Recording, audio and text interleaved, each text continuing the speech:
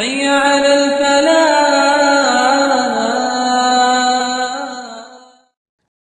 The Journey Through Palestine's History. Once upon a time, in a cozy little village in Palestine, there lived a curious boy named Ahmed.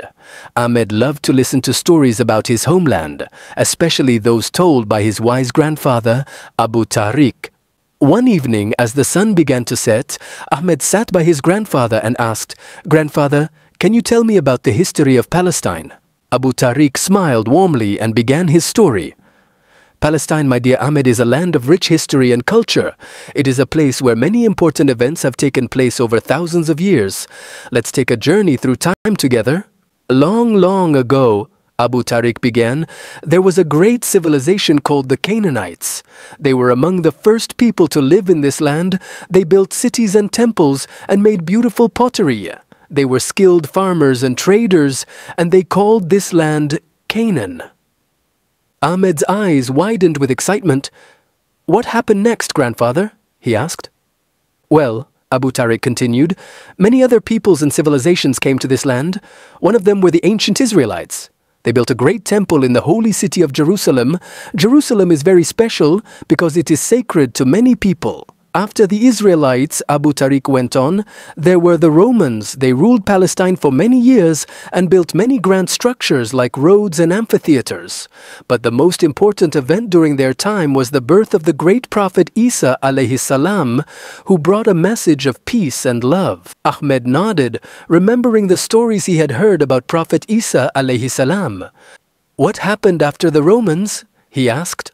"After the Romans," Abu Tariq explained, "came the Byzantine Empire, and then a very significant event happened.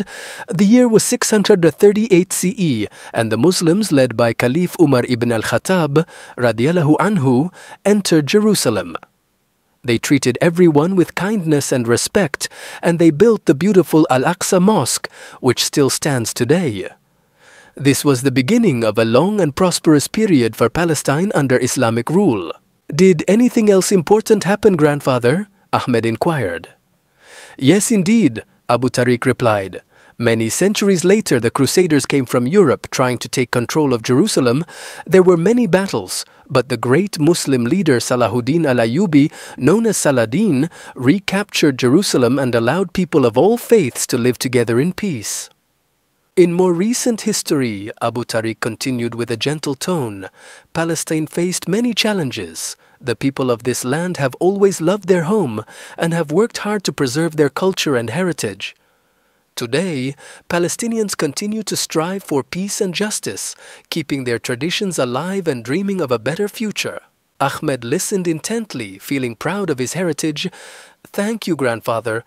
I will always remember the stories of our land and share them with others." Abu Tariq smiled and patted Ahmed on the head.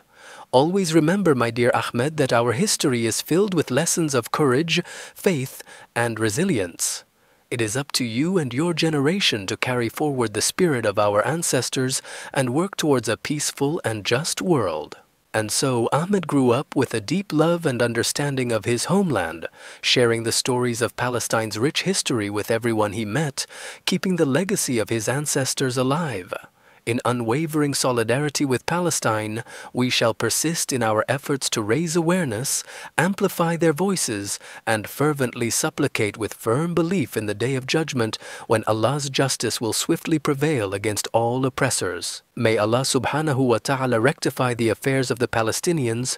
May He shower them with His mercy, pour upon them patience, make them steadfast, and grant them victory over their oppressors. May He elevate their ranks and reunite them with their loved ones in the gardens of Jannah.